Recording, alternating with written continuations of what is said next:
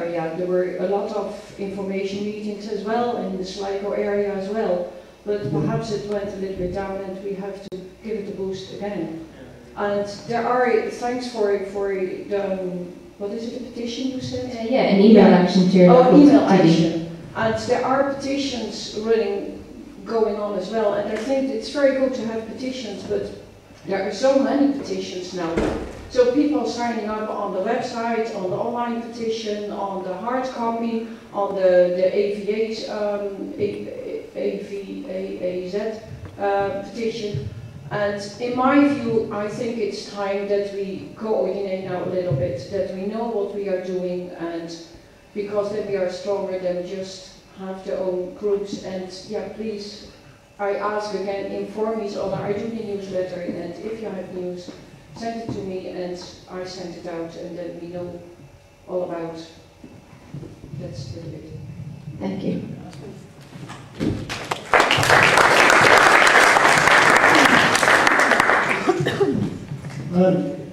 I gather that from the internet and stuff that they're just about to go ahead with this in Manor, like the women, the main government woman, she's just about to grant the licence to go ahead with fracking in Manor. I also know in Galway and Clare, nobody knows about fracking on the internet. Nobody else has any ideas. They're asking what fracking is. But I met some people in Clare, so we are trying to... I mean, it's helping, it's all growing, yeah. It's all good, but I think a lot of people need to know, Yeah. But it seems to be going ahead. Well, the reason that is the media. Yeah, but the media won't say that there's 12 counties in Ireland that this involves. They're saying that it's 32. Probably best to use the microphone because otherwise everybody. I'm waiting for directions to who to give it to. So, if anyone has a question for any of the panelists, I will take that first. If you don't have a question, put your hand down. It's a comment rather than a question. Does anyone have a question? There's a question here. Oh, she has a question. We'll come back. I'd like to hear more about what the status of the resistance against shell and the oil industry in Nigeria is at present, because I figure we've got you guys here, and it's would be a wasted opportunity. We just spoke about fracking in this area, although I appreciate the fact that this is why we're all here. I mean, but as we said earlier on, I think we practically all know each other, so there's no need really to talk about fracking in North Leitrim. But I'd love to hear more about Nigeria and the status at the moment, because I mean, quite honestly, at the time, we all knew about the Ogoni thing, but I must say the last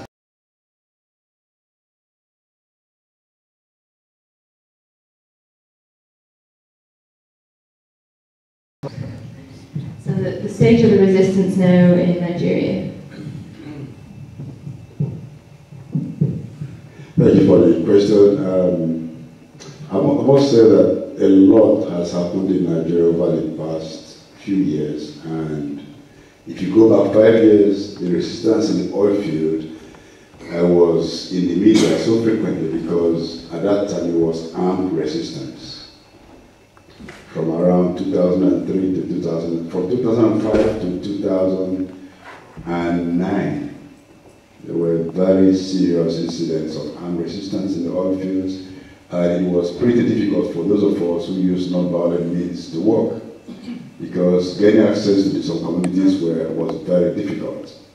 But in 2009, the government declared amnesty for all those with arms, and so they laid down most of the arms. We sure that not everything behind it, but it's fairly peaceful, and all production has gone up. But what we've been doing and supporting,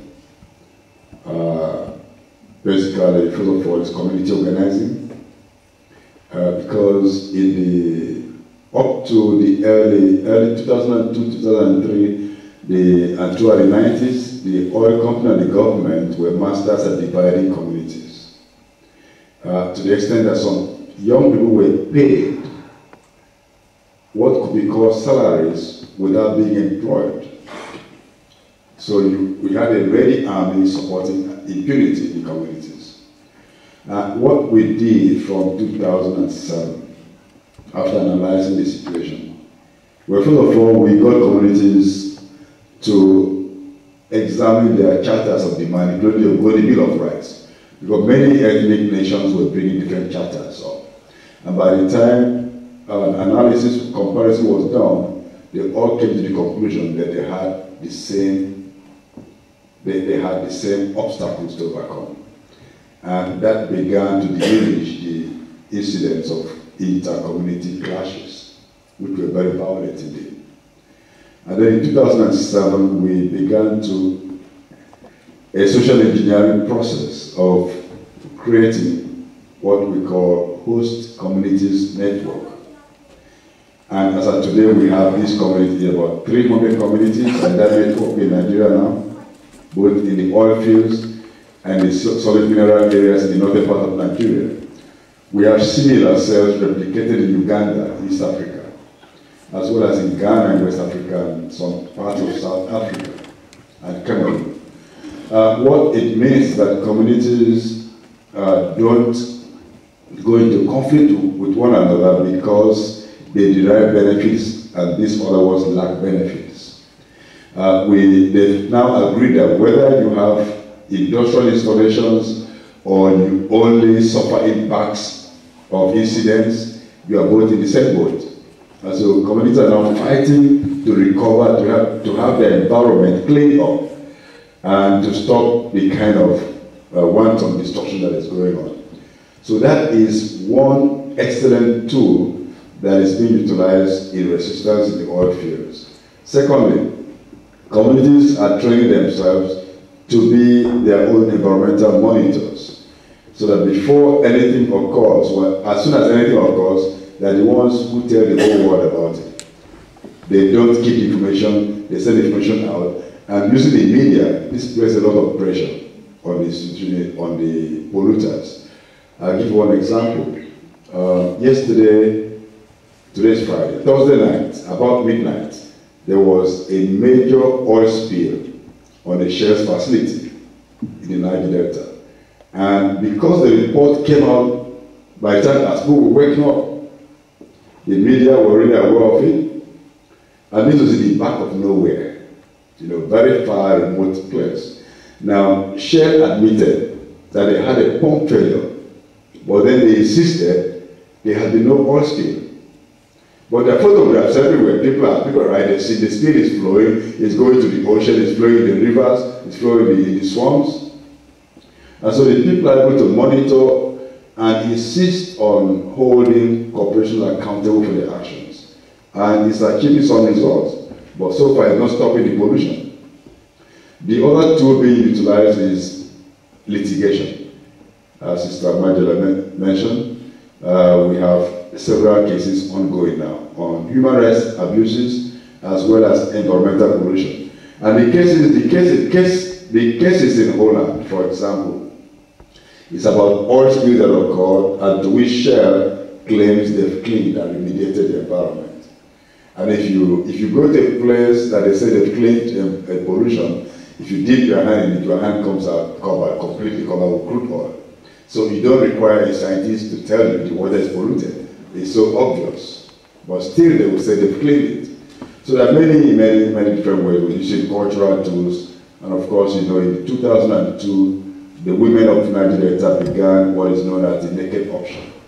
It's an old cultural traditional tool where more elderly women go to a corporate office or installation and pay off.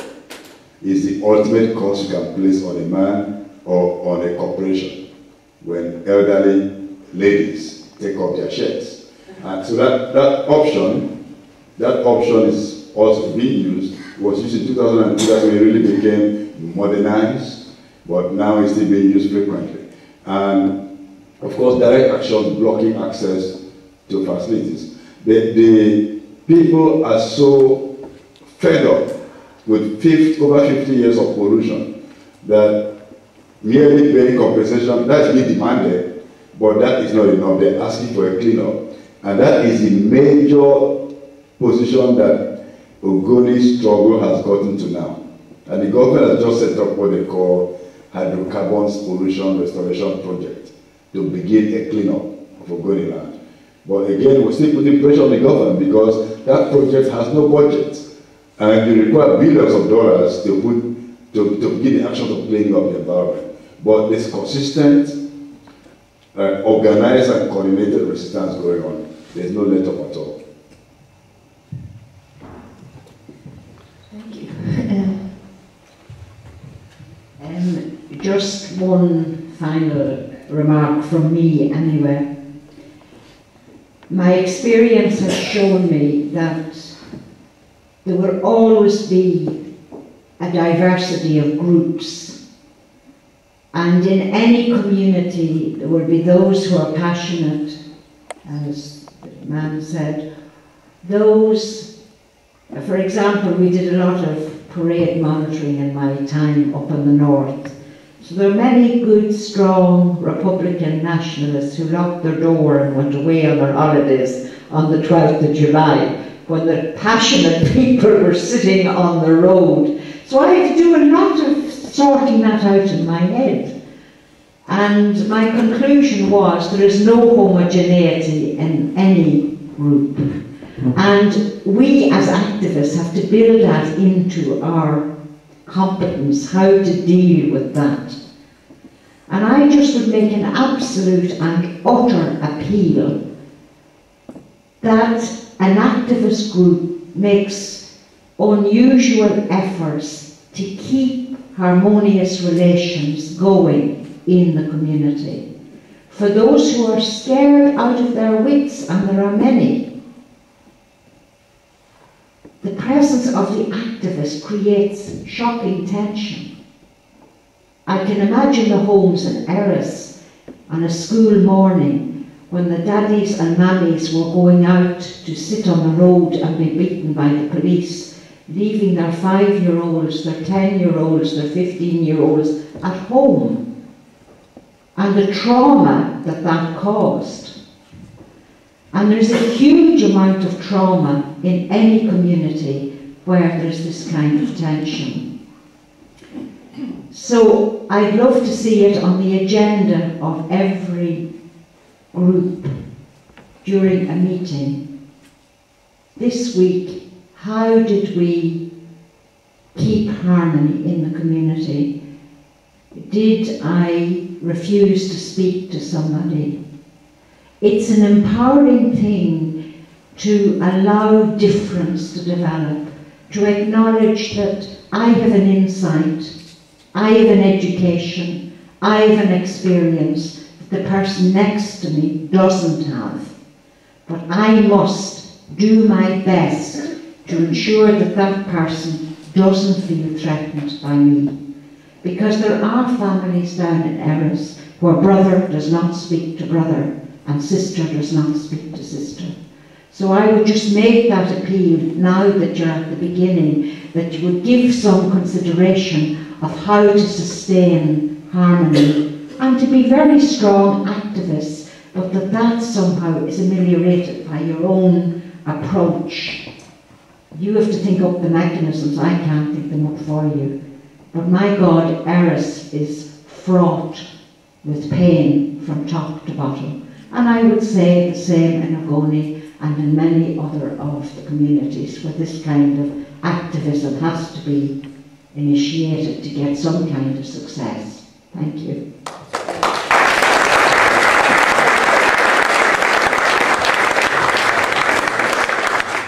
Thank you, really powerful stuff from everybody there. So we'll just see, before we go to the comments, does anybody have a question? No. There's a question there.